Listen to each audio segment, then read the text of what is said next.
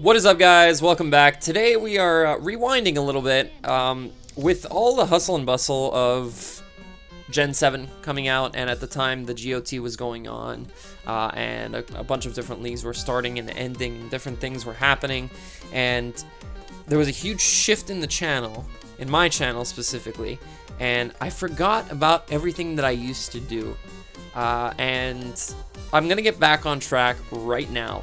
We're gonna change all of that. We're going to make sure that we have different kinds of Showdown lives for you every week. And starting with Gen 7 random battles. Because I haven't done a random battle live yet this gen. I'm 31 lives deep, and I've only done tiered lives so far. So it's going to be nice to get something a little bit different, something where I don't have to stress about making a team. And that was the big thing for me.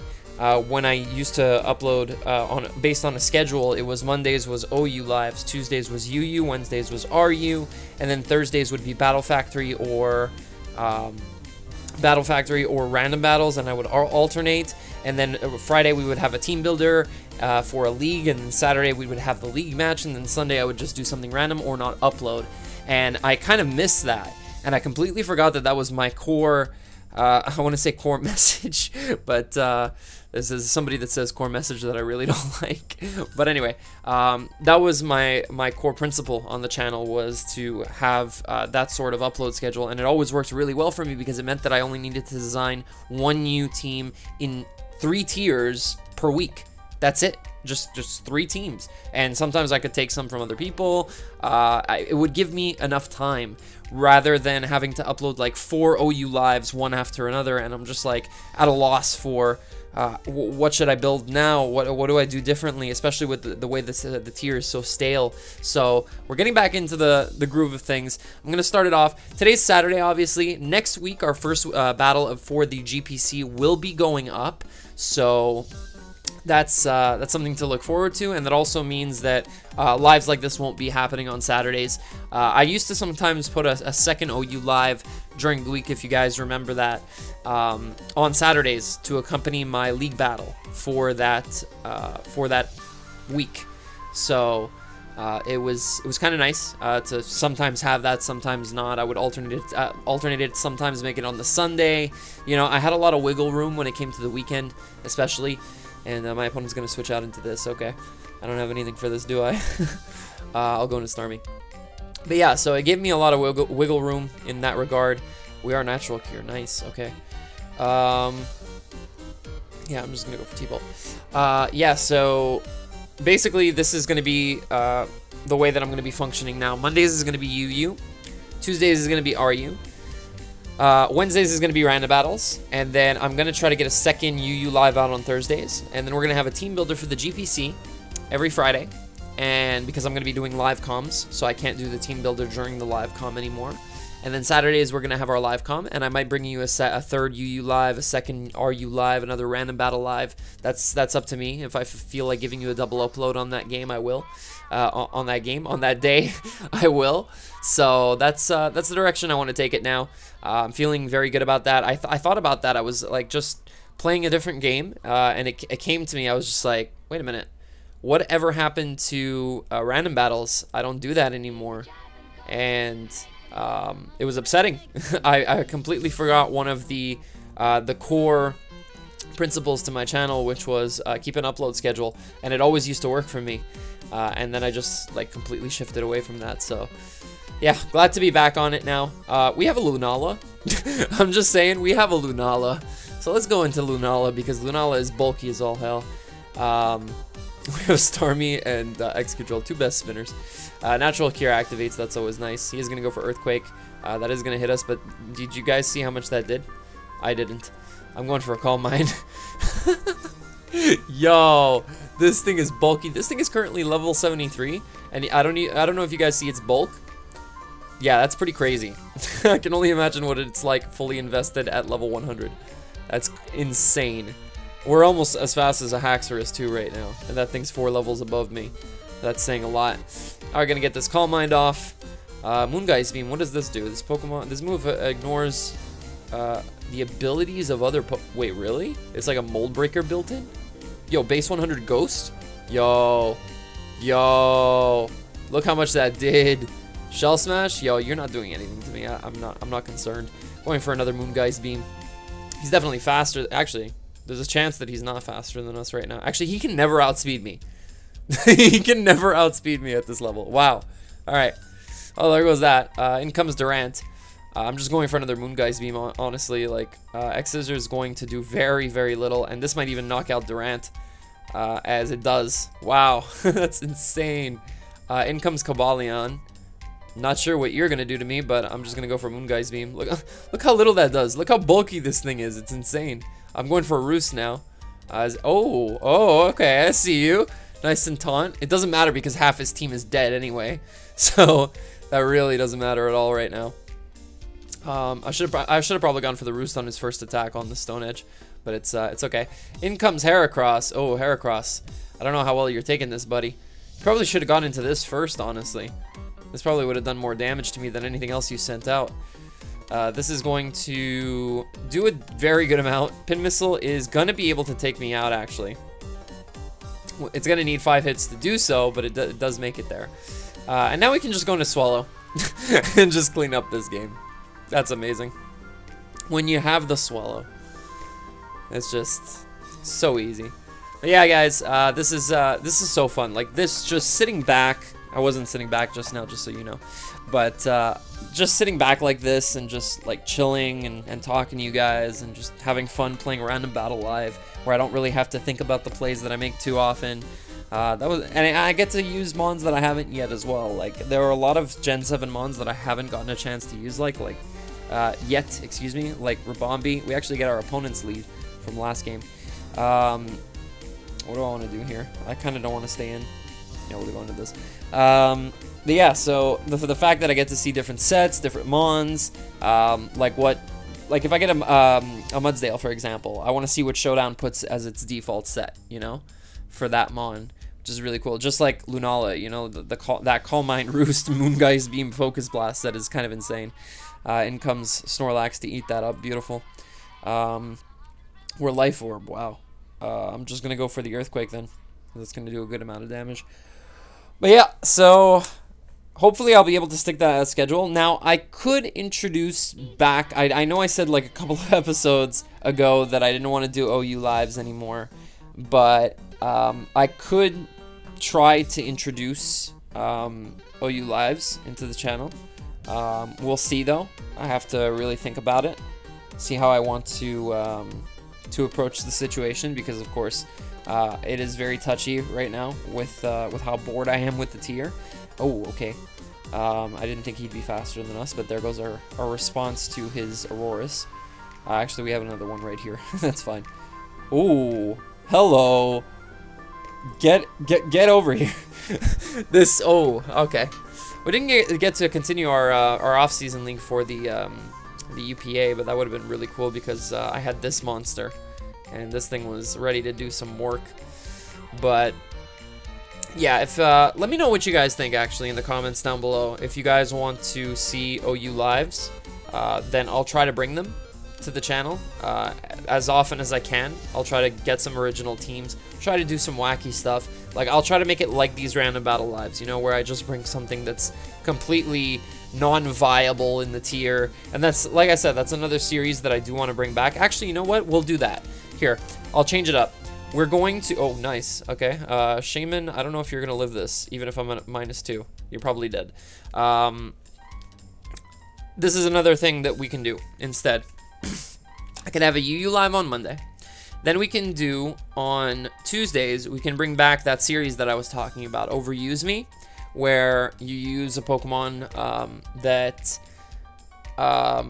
shouldn't be viable in the OU tier, but it is, you can still bring it up and increase its usage, basically. The point of the series was to increase the usage of a Pokemon that was way, way below the tier, way, way below overused, OU, and bring it up. Like, get all of you guys to participate and get into...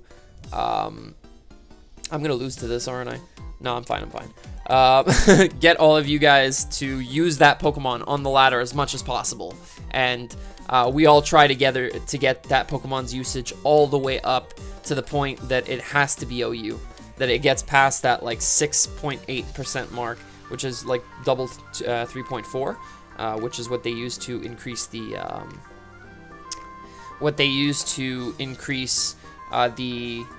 the tiering of Pokemon is that specific number. It's 3.41 usage, 3.41%. So the point is to get it so overused in the OU tier that it has to rise up, that it has to go all the way up to OU. So we're gonna claim victory there. So is that 2 wins? I think that's 2 wins so far. That's very nice. We've been playing very decently. Are we even ranked in this tier? Hold on a second. Let me just pull up my rank real quick for random battles. Battle Factory, I miss you, bro. I miss you. I can't wait till they bring that back on it. Like, honestly, that's gonna be so good. But like, we need an established tier for that to re-exist. Like all of the tiers established, with a bunch of sets up on the analyses as well on the Smogon website for all the new mons and everything. So where's random battles? Am I blind? Gen 7 random battle, there it is. Oh, I'm 24-7. Okay. All right. Hidden Power Fighting. This is Salaman's site. Ooh, hello.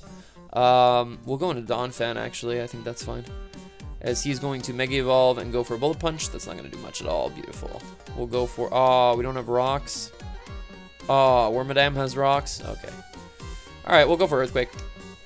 Hopefully this thing is an SD or it's going to blow me back right now. If this thing is SD, we actually just lose. I have Misty Terrain up, so that's not bad. He goes into Landorus. Okay. I'm going to go for the Ice Shard. Maybe he thinks I don't have it. What is this team right now? I'm feeling like this is a Gen 7 OU team before Landorus got banned. That's what it feels like right now. He goes for Calm Mind. That's awesome. We're going to go for another Shard. And then we can just go into something else and revenge this after.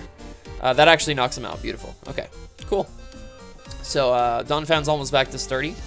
I really have to like look into exactly how much HP something gains back with leftovers, like the exact number of hit points, and really like when I'm prepping for league battles, like adjust it correctly so that like if I'm switching my Donphan in on rocks, yes, 248 HP is cool because it takes the least amount of damage, but does that also mean that it doesn't go back up to full with leftovers?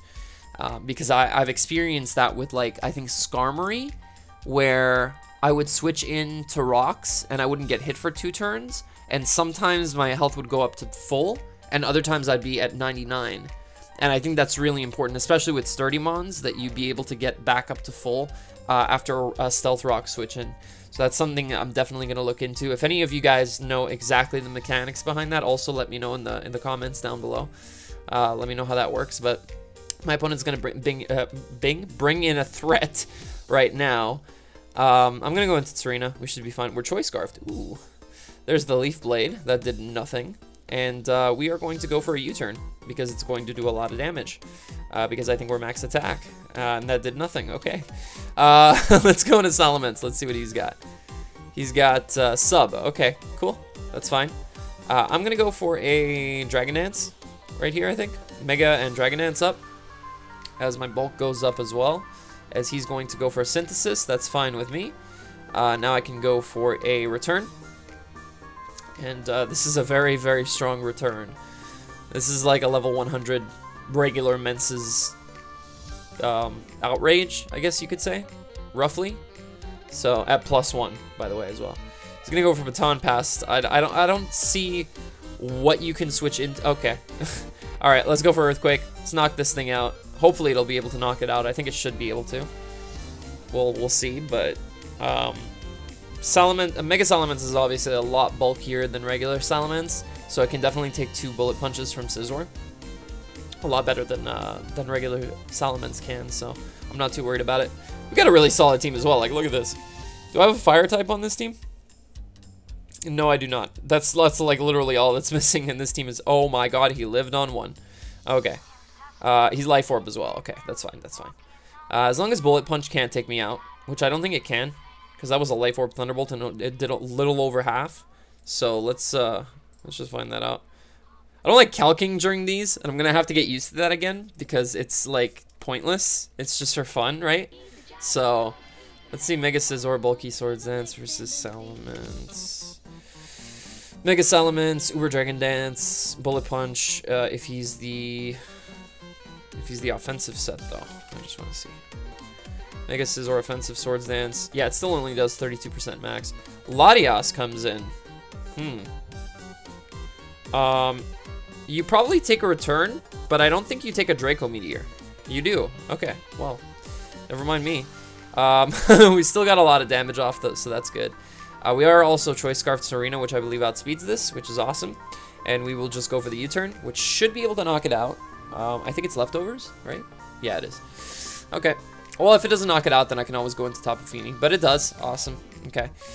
Now, a little issue that I have right now is that I have absolutely nothing for Scizor, and that's going to be a problem. Except we're Specs Gothitelle. Okay, that could work. Let's go into Wormadam, because Wormadam isn't immediately threatened by anything that I've seen so far. But look at that team. Latias, Raikou, Lando I, Mega Scizor. Like, the only bad mon he's shown so far is Leafeon. I guess you could say the same for me. Like, the only bad mon that I've shown is Wormadam, but, like, Raikou is far superior to Serena by far. In comes Relicanth. Now, I should be slightly faster, in theory, but I'm not. Okay, that's fine. We'll go for the Stealth Rocks. I can go for Earthquake here. Decent attack. Yeah, let's go for Earthquake. Goes for Waterfall. Gets a crit. Does he get the flinch? No, he does not. Awesome, so we're able to weaken his Relicanth. And I do not go down, unfortunately. I kind of wanted to go down right there. But that's okay. I'll just go into Serena after and just start Trop Kicking. The cool thing about Trop Kick is that it always lowers your opponent's attack. So, like, if he wants to switch in his Scizor, it's going to get, like, basically stopped, dead in its tracks from being able to do anything. Unless, of course, once again, it's Swords Dance, in which case then it can do something. But good thing is that it doesn't have any kind of recovery either. So let's go for the Trop Kick. It's going to do a very little amount of damage, but we are going to get that attack drop, which is very useful. Oh, wait a minute. I'm Calm Mind. Oh, I didn't see that before. Okay, so I do have a way to deal with this. Okay, well, let's start by, I think, let's go into Tapu Fini, as he's going to go for the superpower. Awesome. Okay, cool. And now we're going to go for the sub. Oh, can we sub? We're sub Calm Mind? Oh, this game is over. Sorry about whatever I just did with my voice there, but this is done. In comes Relicanth. We're going for sub. We're going for Calm Mind. And eventually one of his head smashes will miss, and the second one does. Then we will pretty much have this game won. I just need to get up a couple of Calm Minds, as he is going to go for the head smash. He's Rock Head, so he doesn't take any kind of recoil from that, which is a little bit annoying. I could switch out into Donphan as well, or into Gothitelle. Either one, really. I'm gonna go for sub though, just to see if he's gonna miss. He goes for Toxic. Nice. Okay, cool. So let's go for Surf. It's not going to do too much, I don't think. It's going to do... Okay, well, it's going to crit and kill him. So, yes, it does do a lot. Now, Scizor can come in, but it still has to take 2 Surfs. Leafeon is going to take an Ice Beam to the face. So this is fantastic. He can't set up subs on me, even if it is faster, which I don't... it could be. If it's max speed, it could be faster. Yeah, it is faster. Okay. He crits my sub. That didn't matter at all. We are almost going to knock out the Leafeon, and we're going to freeze it. Oh, that sucks. Oh, I'm sorry, dude. That really sucks. I'm not going to say I'm sorry, but, like, I'm actually sorry. Like, if you're watching this, Lord Saber 242, I'm sorry, man. I am. But, yeah, no, that's going to take care of the Leafeon, and, Finny should be able to clean up this game with this weakened Scizor in front of it. I can just go for Surf. I'm also faster than any variant of this Mega Scizor. He's going to go for Bullet Punch, and even a crit won't do it. This is GG. So, GG to my opponent. I still had a Gothitelle in the back that could deal with his Leafeon anyway, so it's not a huge deal. And we're up to 14-24. I'm sure that's like nowhere on the ladder. Let's check. Let's check. Oh my god. These people are crazy. What is this? Okay, well, this is incentive right here to bring back this series for sure. I still have that game open. But yeah, guys, if you did enjoy, let me know in the comment section down below if you're excited to have these again, because not a lot of people do these and record them. Not that I know of anyway. It's very, very rare. Like, the closest thing was Battle Factory lives that people used to do, like AIM and Blender and stuff. But as far as random battles are concerned, it's not considered competitive. It's more just a fun thing. And you get to discover things along the way, like different sets. Like that Tapu Fini set was actually pretty cool. I might try to use that at some point. But yeah, no, if you did enjoy as well, make sure to leave a like down below for me. Always lets me know that you guys are enjoying all of my content. And subscribe if you haven't already, if this is your first time here. And I will catch you guys later. Ciao.